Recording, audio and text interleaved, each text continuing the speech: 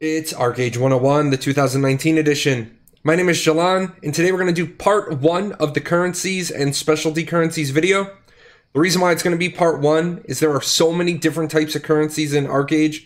If I tried to cover them all in one video, we'd be here for an hour. Nobody really wants that.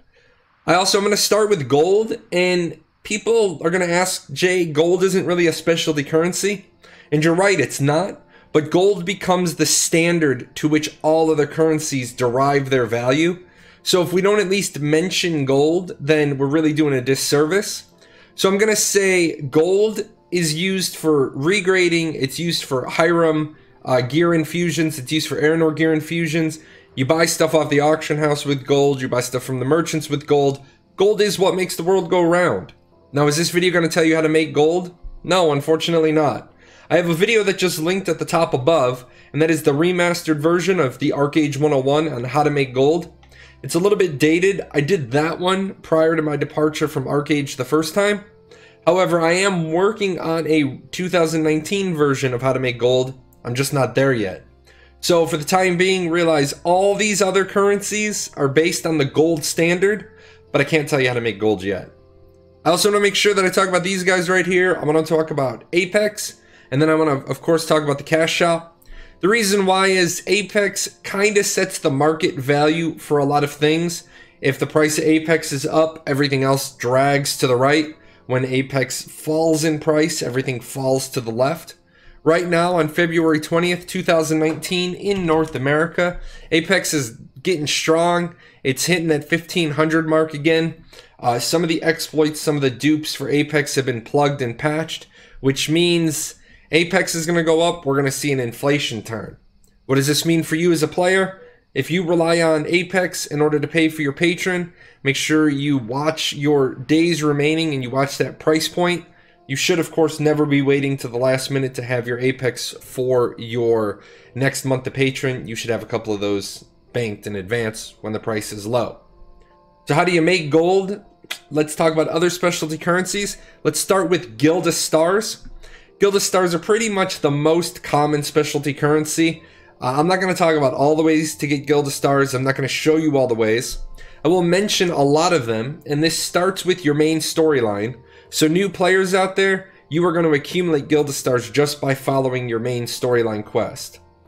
New players, you're also going to be able to do the Nui Temple quests. This is the lily, this is the type flowers, but you're going to over level these really quickly. I'm going to talk about those quests specifically in the leveling up section, because that's when I'm going to take a brand new character again, and I'm going to roll through all the strategies.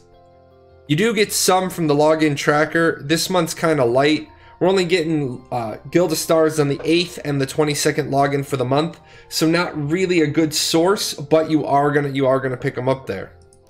You're also going to get them from your daily contracts. You see right here, just using labor, just using 200 labor, got me a Gilda star. Down here, using 2,000 labor, got me 2 Gilda stars and some vocation badges. Every one of these is going to pay off in a Gilda star or 2. So pretty worthwhile to try to knock these out. Also, I want to show you right here, if you do 3 of these quests, you'll get 1 Gilda star. If you do these Prime Tenacious gift boxes, you can get between 3 and 5. It's an RNG chance. We also have daily quests that you can do. Now, they don't come from the daily contracts, but for example, Enemies of the Sea Trade is a daily you can pick up. Kill sea bugs and jellyfish. You can kill 3 ghost ships. You can do the vocation quests that are daily. This is from gathering bundles or farming bundles or mining, or from animal husbandry. These all will pop quests that you can do for 1 Gilda star. Wouldn't go out of my way to do these for the 1 Gilda star because, like I said, you're going to get Gilda stars from a lot of places. Personally, right now, this blue salt ore quest is not worth it in my opinion. For 5 gold and a Gilda star and a Sharpwind mine, I don't think what I'm paying in materials balances out. But again, it's one of those you got to check it every day. We talk about the ABC, the always be checking. If I was really interested, I'd have to see what the Sharpwind mining drill was going for, and plus 5 gold and a Gilda star, and then is that worth the copper ore and the iron ore price? What else do we got? We got the killing world bosses, your dailies off of your advanced houses. At Abyssal, you've got killing the Kraken at the middle. He's going to drop some Gilda Star packs. I'm going to show you guys the Farmer's Workstation. If you type in meal, you're going to have 4 quests that you can do that are going to provide you a Gilda Star and some vocation badges.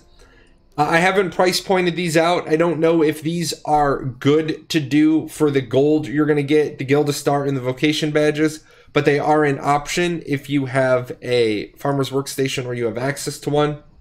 There's also mentoring in dungeons and being mentored in dungeons. I have confirmed these still work.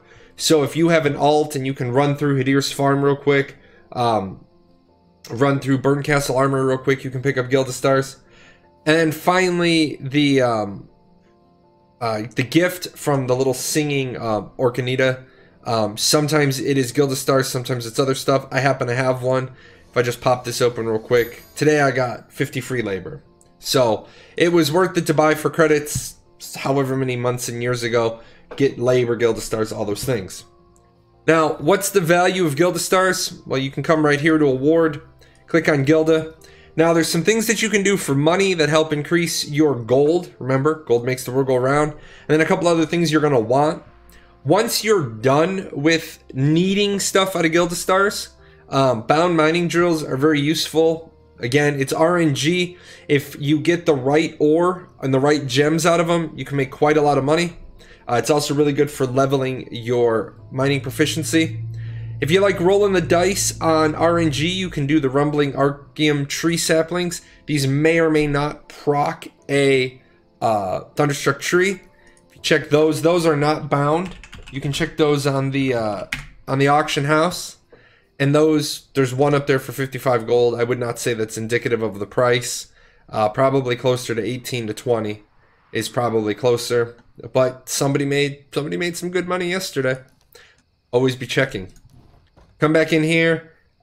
Things I recommend. I highly recommend the Solar Scarecrow Farm Kit and the Full Kit Lunar Scarecrow Garden.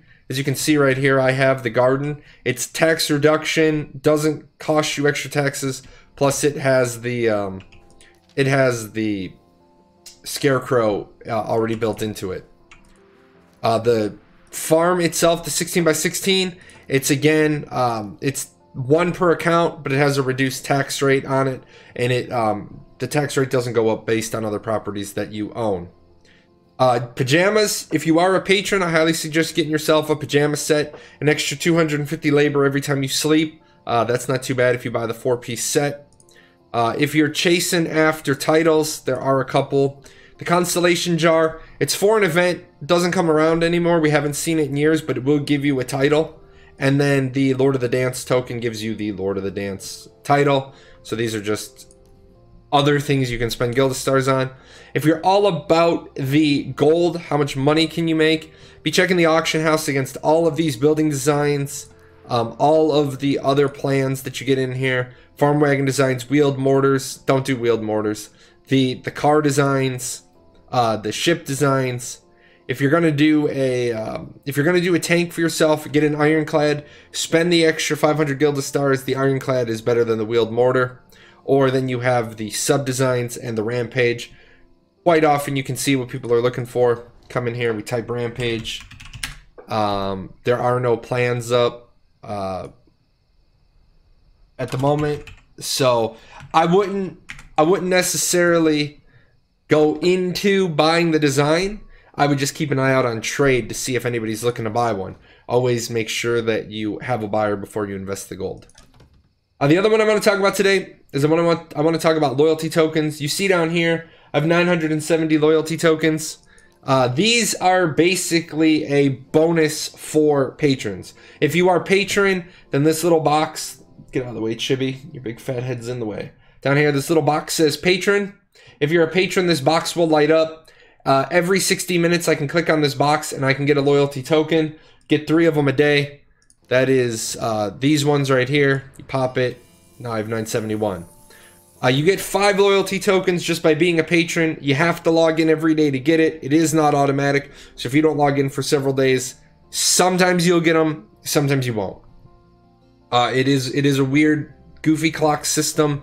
I always recommend, even if you don't have time to play that day, just make sure you log in and log right back out. Plus, if you have a vacation stipend or a labor stipend, you need to log in to get those to pop to your mailbox. Anyway, so what do we use loyalty tokens for? Come in here. There are 2 tabs for loyalty. One is loyalty limited, one is loyalty. As you can see, the new mounts usually get dropped for loyalty as well. So if you don't want to roll RNG crates to get the Death Maw and you have enough loyalty to buy it and its armor, you can do that. Mr. Mittens is still here, so he's up there. You got the Lunaris and the Celestar, they're still here. So when it says limited, it's limited, but it's going to be there for a while. There's stuff that hasn't been removed for quite a long time up in here. What do I recommend you spend your loyalty on first? I recommend everybody get an auto loot Power Stone. It makes all the world of difference, not having to run around and pick up your loot. I have mine all set up, so I have the Violent Bloomfang as my grinding Power Stone pet, and I get 10% loot drop rate, gold drop rate, and XP, and then the pet will collect all of my loot within 40 meters. That's going to set you back 600 loyalty. And then right now you can get the I'm sorry, she's over here. You can get the Bloomfang all the way on the back page at 625.